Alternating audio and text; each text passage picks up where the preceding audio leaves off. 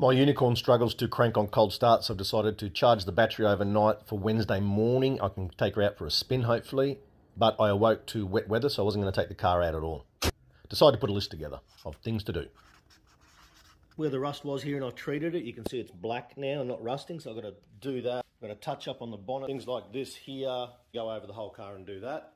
The last thing I haven't done yet is the rubber trims. I need to really dress those up. I think it's had a little ding here at some point, and when they put it all together, this isn't on properly. You can hear this.